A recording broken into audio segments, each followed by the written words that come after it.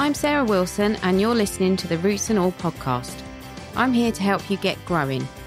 Join me as I explore everything plant related both indoors and out and provide the information you need to create your perfect green environment. Hello and welcome to this episode of the podcast. This episode is the hotly anticipated part 3 of the Design Expert series, and this week's guest is South African garden designer Leon Kluge, who runs a design practice in Cape Town. This series has very kindly been sponsored by the London College of Garden Design, which is based in the UK at Kew Gardens, and they've recently launched the London College of Garden Design in Melbourne, based at the Royal Botanic Gardens Victoria, so that may be of interest to Australian listeners. As Leon mentions in the episode, many budding South African garden designers train abroad, and I've had the pleasure of meeting some of them at LCGD, where they've been studying, and I've been bowled over by their creative use of plants that I could only dream of using in a design here in the UK. And Leon does go on to talk about the wide range of plants that he has available to him. I spoke to Leon about his work and the particular set of challenges he faces in South Africa. And let's just say, you might think twice the next time you moan about aphids. I started out by asking Leon to explain the ethos behind his design business. On all the landscapes that we install is it's a relaxed, very natural landscape where we try to incorporate very interesting and unusual flora from especially South Africa. So we're all about plants and preserving and promoting plants, especially South African plants, and on top of that, Western Cape plants, the fynbos, which is so special in its entirety here, and it's only here. So we are very lucky to be able to be surrounded by this incredible kingdom of plants that we have here in the Cape. And that is our prerogatives, actually, to promote it and grow it. And also, when we do our gardens, it's not just taking the common plants that's available to the design. We also go on hikes and walks constantly and trying to find new plants and introduce new species into the landscape and horticultural world in this part of South Africa. That's interesting. So when you're going on a hike, if you see a plant that you like, how would you then introduce that into a garden? Do you kind of then try and source it or get it propagated? Yeah, so when we go on hikes and we see something that has potential, which is quite often, because we are very closely knit with Kirstenbosch, and I do the Chelsea Flower Show for them too. So we have the resource over there to get some seed, to get cuttings, or to be able to go to an area where they do conservation and get permission to get some seed. And then we provide that to growers for us to grow. And, then they do that. Mm-hmm. And is it easier actually to do that than it is to source plants that are maybe non-native? No, non-native plants is much easier to source. To get native plants is the tricky part. We have a lot of native plants that are easy to grow, and that's all available. But those are also available in the nurseries and garden centres in the UK. But it's those other ones that's a little bit more tricky, and those things have such great potential, and that's what we want to try and promote. So it's not just the plants that grow and you can sell them 5 times a year over. It's some of the other things too that we try to promote in SA. It's almost a celebration, isn't it, of your native flora, incorporating that in your design? Yeah, definitely. Yeah. So that's our main focus, is to promote our own flora. And that's also why we do the international shows like Chelsea. And that's to take all of those very rare species and take them over there to showcase them there. And we always get very interesting people that come and look at our stand in the Grand Marquis and inquire about those species and then contact the seed bank here in South Africa to get them to be grown abroad. We've done many shows, say for instance in Singapore, where we've taken seed over to be grown in Malaysia, and it's now been adopted by nurseries to grow permanently there for their market, so which is quite nice. So what sort of projects do you normally work on? Do they tend to be residential gardens or are they public spaces? Yeah, so it's a mix. It's an absolute mix. So we do have, being here in the Cape, we do a fair amount of wine estates, private homes mainly, public gardens, one or two, but not too many. I think our clientele are more the individual, and I quite like that. Each one with their own personality and their own quirks. And to me, that's more fun to work with. That's more challenging in a lot of ways too. But a public mall or something like that's not my first love. Yeah, we don't have, unfortunately, in South Africa, a lot of public parks. We've got Kirstenbosch and some botanical gardens, but public parks per se in the cities, we don't have much of that. Yeah, it's interesting to get it's a totally different take on the whole garden design industry, really, which kind of takes me on to another question, which is if you wanted to train as a garden designer in South Africa, do you have many options to do that? No, we don't. No, not at all. So quite a few of the garden designers go abroad to train if need be. But in the same breath of air, we don't have a lot of garden designers coming through the ranks. It's not a profession that is highly popular in SA. We have some very good designers here, but not a lot. And it's not a profession that is in the public eye. It's usually professions where the people drive the Mercs that catches the eye. Yeah, and and when it comes to gardening, also, you need to. I strongly believe that the love for plants and gardening starts from a very young age, and it's usually a big influence from the parents or the grandparents as well. And if that doesn't happen, which I think in South Africa is more and more the case, because a lot of people grow up in apartments or in very densely populated areas where there's hardly any green spaces. So how do you learn that love for the green space? Yes, you go to a big open field or a lawn to go and play, but there's no individual contact with plants per se. And to learn to understand plants in our education system in South Africa, plants definitely, even biology for that matter, is not very front up when it comes to education here.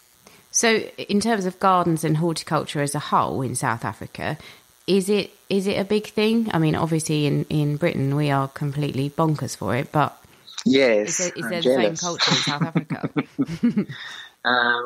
In some parts. I'm very lucky in Cape Town.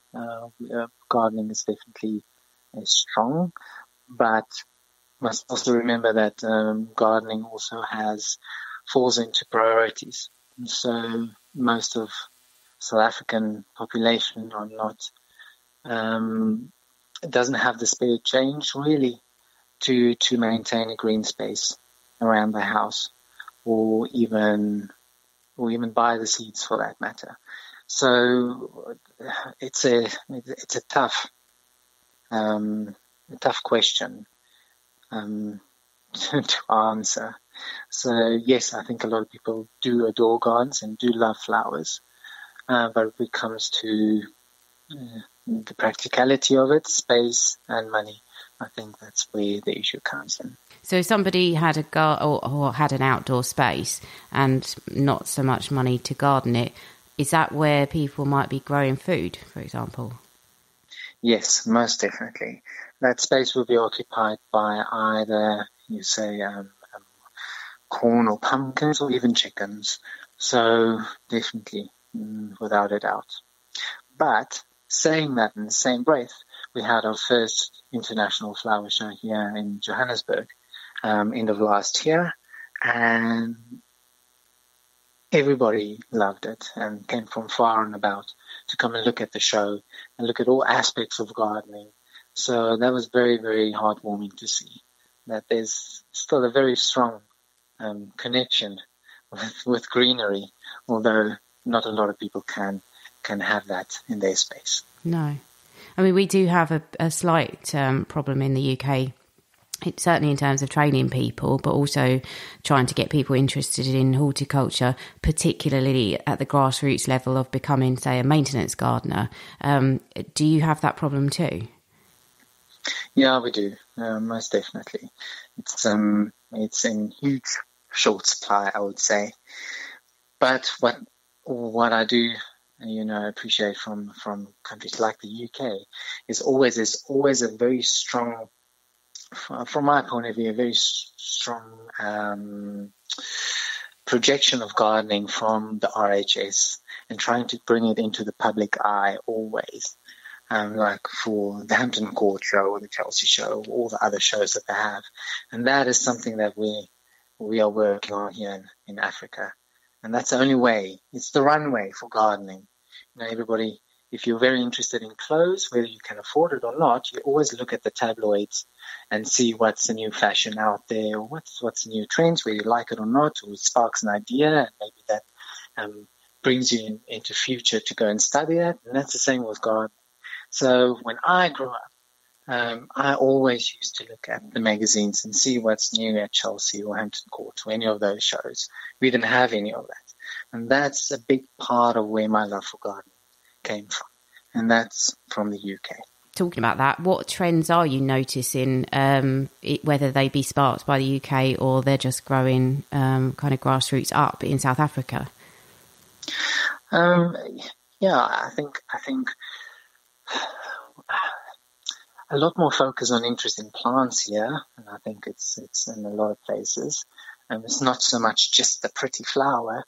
It's also about a lot of interesting plants, putting nutrients back in soil, bringing the local wildlife into your space, and plants that's not often used.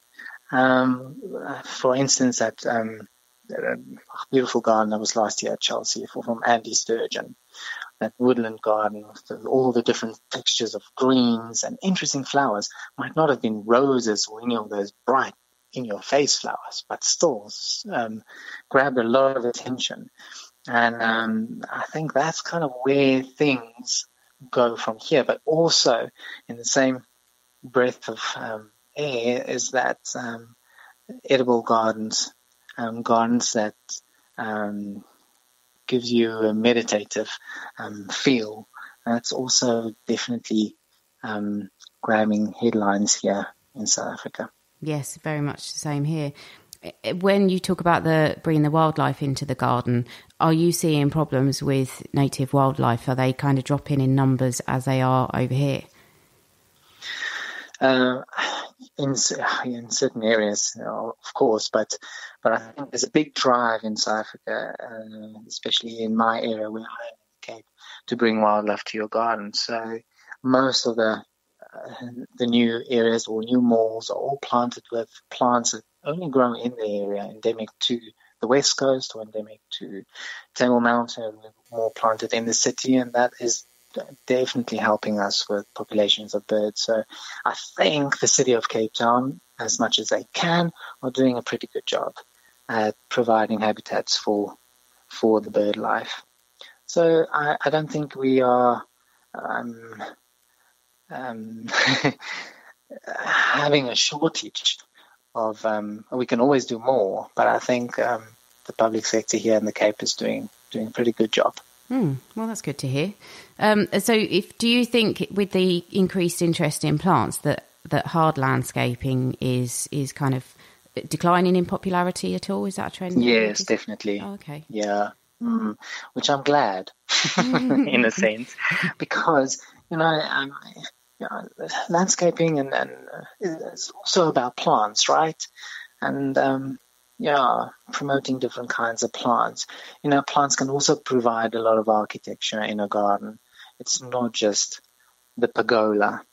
So I'm quite happy that there's more focus on plants and on different species and what grows with you and what not, than just focus on the paving and the water feature. And we don't have water in the Western Cape. It's our biggest issue. About a year ago, we had nothing. So luckily we had some rain, but Cape Town stood together. We really reduced our usage of water in the city tremendously, and we adapted our gardens mostly to local endemic plants too, and taking out a lot of the water features around the city.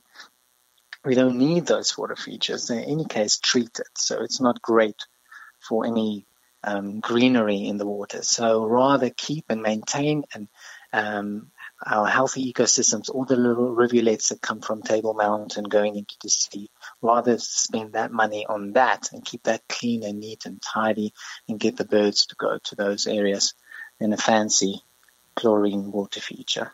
Yeah, so what other barriers are there to gardening in terms of climate? If obviously water is one, are you facing any other challenges? Yeah, water is a big one. Heat is, we have certain times of the year where 40 degrees is nothing funny. So that I would say is the biggest. And then, as I said in the beginning, is availability of variety of plants. That is a big one. But that's slowly but surely coming right. But otherwise, if you're in an area where we've got some antelope and bookies and giraffes and things, yes, that could be an issue. That could be a challenge. How do you keep a giraffe out of your garden? Oh my goodness! If you can tell me, then I'll be the happiest person. So we do a lot of gardens in Kruger Park and Sabi Sands, all of those big parks, and there's no fences in the camps. So what we do is, it's not gardening per se. It's when they refurbish the lodges, which happens, every few years, or they need to build a road, or something needs to happen, then there's always a bit of destruction of the landscape. So we need to go and fix that to make it look like it's never been touched. And as soon as you go and plant your goodies, which is hard to get because to find those endemic plants, you need to have specialist growers doing it for you. The elephants would come in the night and you just hear crunch, crunch. It's amazing how quiet an elephant can be, actually.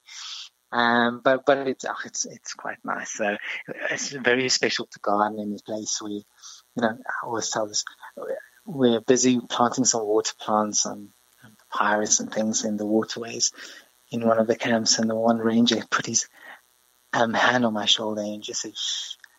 And right across from me, it literally is like 2.5 meters in front of me. There's a leopard drinking water out of the same pond. I didn't even see it.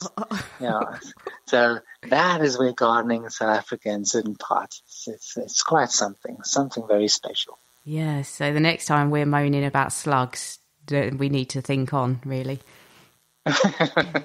No, try born, really. Try chase the elephant with a stick out of the garden. It doesn't go that well. So I thought it was interesting as well what you said about soil conservation. So is that another topic that's kind of very important to you when you garden and in general?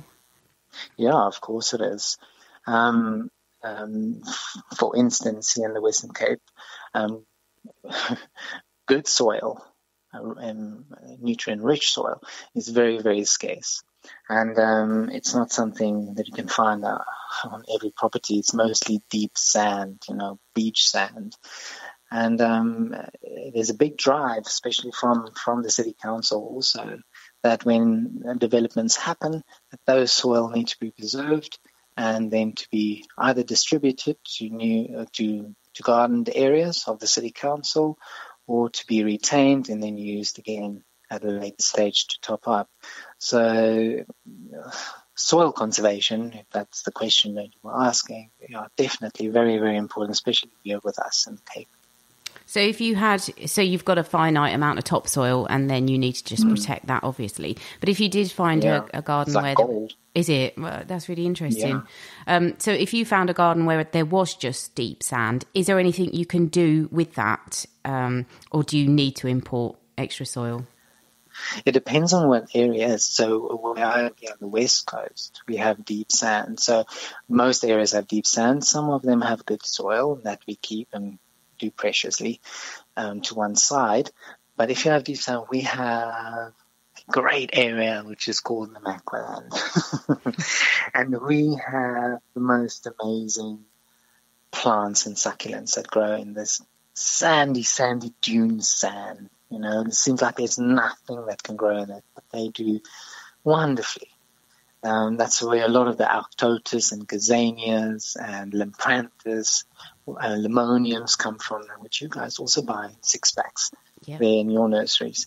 And this we use for the dunes and all the sedges, Chondropetulums, all those beautiful reeds that we've got here.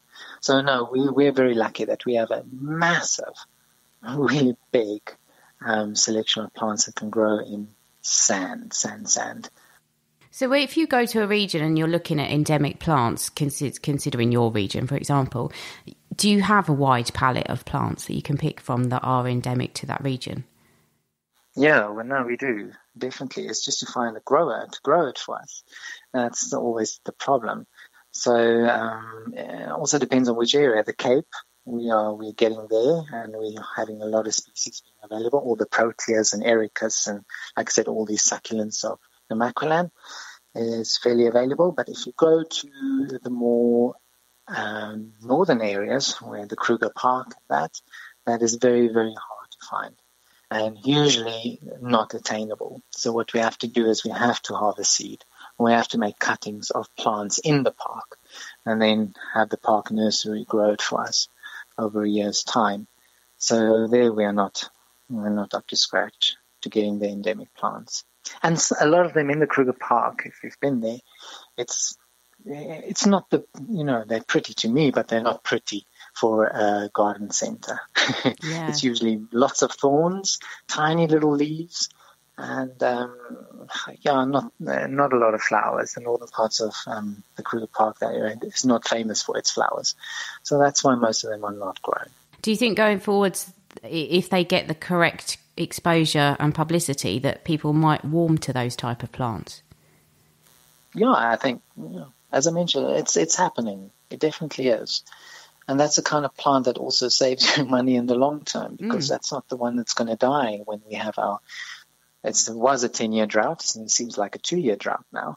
And that's the kind of plants that also attract the local wildlife, and that's what people like. So, no, most definitely there's an outcry for that instead of planting roses these days. Are roses popular? They are. in always in the areas where they can't grow. Well, you always want what we can't have. No, they always will be popular. It's a nice plant. They can't be grown in a lot of areas in South Africa, though. We are just too hot. So we have a few where they grow very well in Johannesburg and parts of Cape Town, but there is not really. No, and if someone was going to have a garden with roses, I'm assuming they're going to need to be irrigated and all the rest of it, kind of artificially propped up. Yeah, so the water is an issue in the Cape. The city council is very strict for water, so you can't, all the water is monitored per meter, and they will cut you off once you go over your amount. So I think the roses are being used less and less, but in Joburg it's still fine, so people use that.